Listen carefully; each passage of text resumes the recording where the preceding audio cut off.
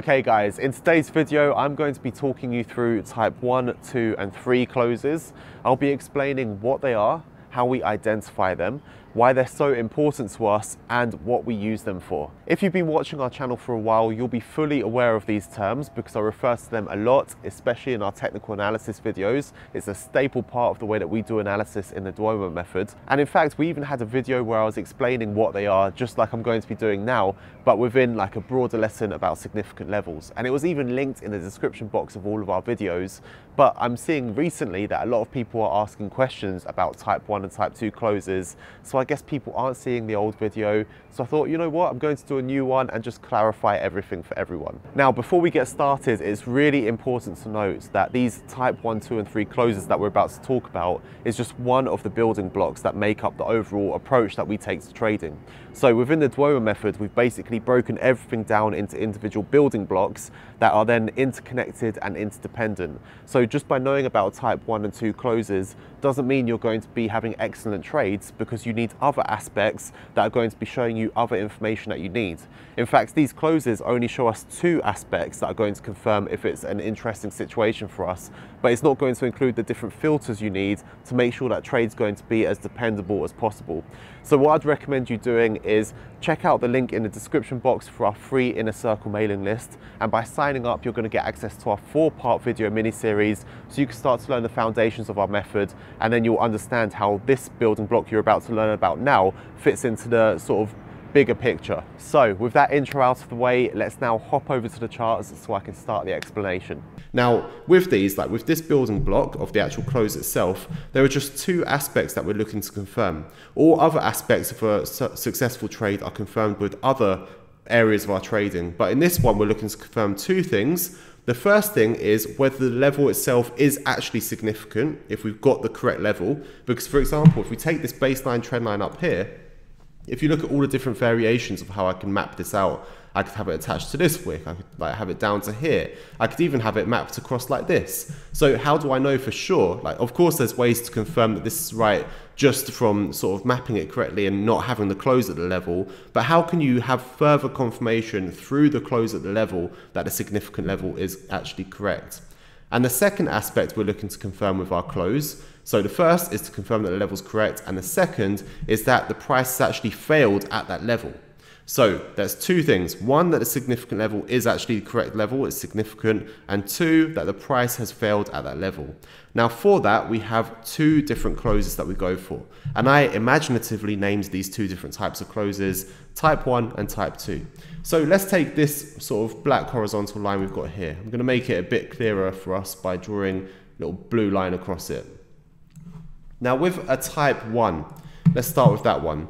So in a type 1 situation, the price approaches the significant level like this, reaches it, like touches exactly on that level, and then retreats. And it closes, because you have to wait for a close, and this is something you have to keep in mind with all of these, like type 1 and type 2, that the candle has to close, that period of time has to close before you determine that that's actually a type 1 or 2 close, because until that happens, anything could happen.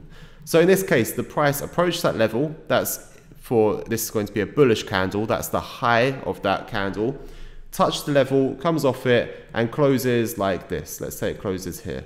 It's a really well drawn candle, as you can see. I took art class. I've been learning how to do that really well. Anyway, in this situation, this is a type 1. So we're going to label that type 1. So let's think about the two criteria that I pointed out. First of all, is this confirming? Like, obviously it can't confirm 100%, but is it giving you more confidence in this specific level being significant? I'd say since it's approached that level and reversed precisely on it, then that's a tick in that box. It's made that level, like, it's confirmed that it's significant for us. Because you have to think of things in terms of what could be a coincidence, what is an arbitrary movement, and what is potentially going to be something important there. So if you've drawn a level and the price is reversing exactly off it, you can say, okay, there's less chance of it being luck that that's happened, there's more chance that there's something behind that. And this is what we're always doing with our trading. We've got lines of defense there to try and stop us from entering situations where it might just be an arbitrary movement. We want to make sure that that movement is because of something. And in this case, that type 1 close shows that that level is significant. And then remember the second aspect. There were two aspects. One that is confirming that it's significant, and two that it's failed at the level.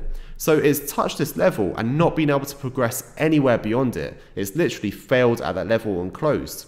So in this situation, on a single candle basis, which is, we'll never base it on just a single candle basis, it will be on more aspects.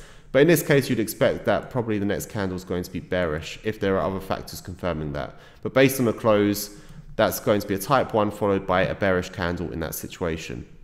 Now, the important thing to note is that if the price is moving towards the significant level from below, so it's basically bullish candles approaching, then a type 1 can only happen if the candle also closes bullish. So for example, if this candle kept moving down and ended up closing as a bearish candle, yes, it still failed at that level up there, but it's not a type 1 close for us anymore. That level can confirm the significant level for us, so we can use that for making sure that your trend lines and horizontal levels and everything else are mapped out correctly, but you wouldn't use it for a trade entry. So let me just reiterate that. You can use it for making sure that your significant level is drawn correctly. You can use it as an anchor point for that, but you can't use it for a trade entry. So in other words, you wouldn't enter at the close of that candle if this closed bearish, because the reversal starts to already happen. Now, I don't want to stray too much in another area of things because it will make this video too long, but basically we're looking for either setup completion or setup break when we have these type 1 and 2 closes. And in this case, if it starts to become a bearish candle, it's potentially already had setup completion, which means that there's nothing left for you there. So let's move on to the next situation. In this situation, the price does approach a significant level, but this time it moves through it. So it's broken through the level, but when it comes to actually closing the candle, like at the end of the time period, it closes precisely on the level itself, like this. So you can see it's broken through the level, but it's come back to close on the level. So let's think about those two criteria again. First of all, has it confirmed that the level is significant? Yes, it has, by closing precisely on that level.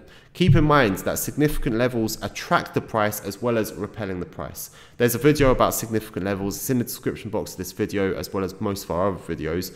And it's actually the one where I explain type 1 and 2 closes in the first place. But anyway, significant levels attract the price as well as repelling the price. And especially in that last portion of whatever time period it is, the price tends to want to close as a type 2 on that level if it's nearby.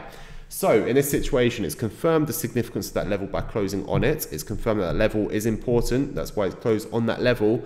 And it's failed at the level because yes, the price went through it, but we don't count that as breaking the significant level because it closed on it. As long as it closes this side of the level, the side that it approached from, then it's failure. That's failure at the level. So in this case, this for us is now a type 2. So type 2. So each of these has confirmed the significance of the level, one by being repelled straight away off it, reversing as soon as it touches it, one by closing on it. And they've both confirmed that there's been failure. One because it reversed straight away, it failed straight away, and the other because it tried to break through and failed coming back through. Now, both of these can confirm those two aspects for us. However, in most cases, and note I said most cases, not all cases, in most cases, the type 1 is going to be more dependable. That doesn't mean it's going to be a stronger reversal. It just means that it's more dependable, as in it's more likely that what you expect to happen is going to happen. However, there are some situations when that's not the case. For example, when the wick is way too long, like if it's down here, relatively speaking to the size of the other movements, like that, like a pin bar type thing, that can sometimes mean that, you know, the price is going to be attracted back to the level and it's going to go against you. And likewise, if there's a long wick through the level, if it's like this coming through the level and then a tiny candle body at the end, then it can be that the price is actually going to be testing from the other side because significant levels have no directional bias. But that's something we'll come on to at another point in time, or you can watch the video about significant levels. So the third type, the type 3, is one that is not as dependable as these two. It's one that we don't tend to trade very often, only in certain situations. And that is where the price comes through the level, like it did for a type 2. But this time when it comes back down, it actually closes a little bit further down. It closes like this. So in this situation, if we think about the two aspects, has it confirmed that the level is significant? No, it hasn't. For all we know, the level might be actually further down here, not where we drew it. So it hasn't confirmed that the level is significant, but it has achieved failure. So it has failed breaking through that level. It hasn't confirmed its significance. So obviously the certainty, how dependable it is much lower because you haven't confirmed that second aspect. So in this case, this one is, as I mentioned, this is a type 3.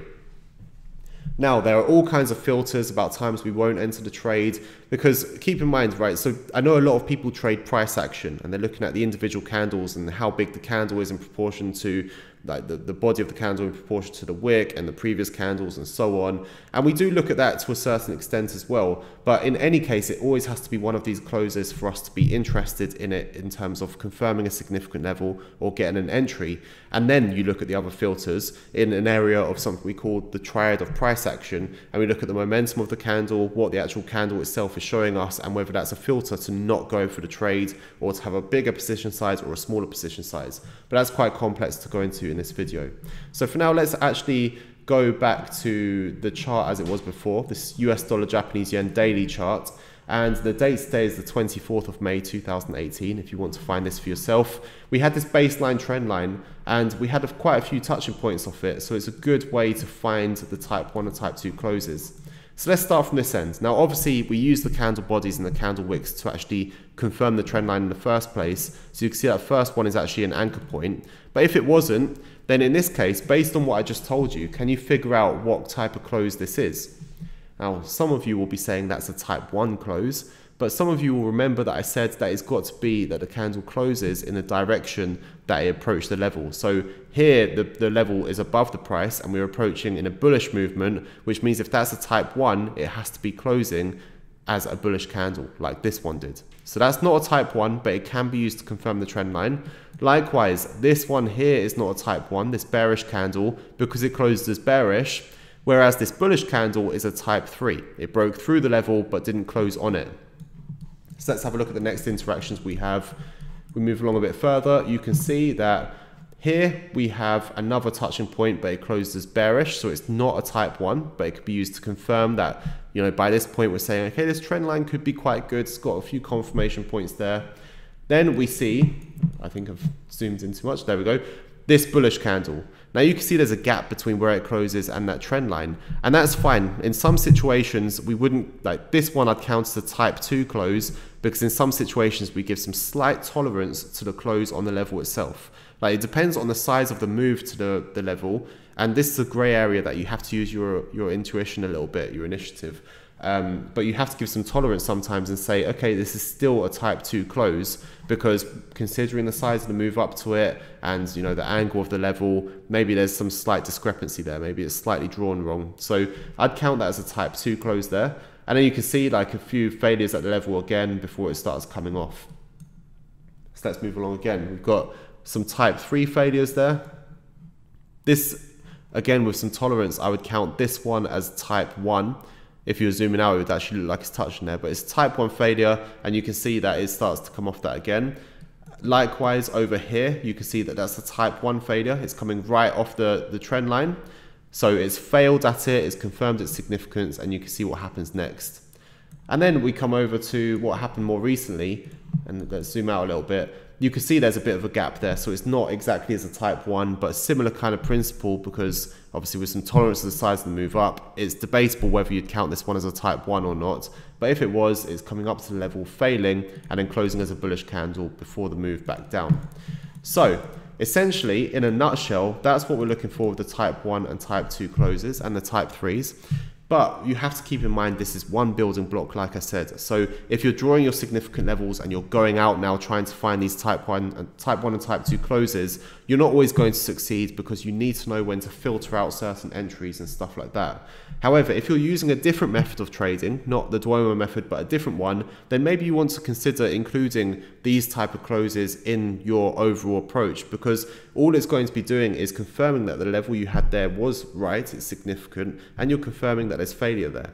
And just as a side note, I don't want to go into this in too much detail, but this doesn't only mean that we trade reversals. Like what we're always trying to do is to find weakness in a trend. So if the price broke through this level, then you could trade it when it starts to test from the other side and show that there's no sort of no momentum for it coming back to the other side of the trend line, so then you can trade the breakout. But that's something we covered in a different video at a different time. I will link it below so you can check that one out as well. So that's all for now, but don't forget to check out the links in the description box, especially for our Inner Circle mailing list. Also, don't forget to subscribe to the channel and switch on notifications by clicking on that little bell icon. That way you're not going to miss out on any more of these videos, especially the ones that are really important for that particular day of trading. And if you like this video, this explanation, then please do hit the thumbs up button so I know to bring you more content like this. I really appreciate you watching. Take care, and I'll see you in the next video.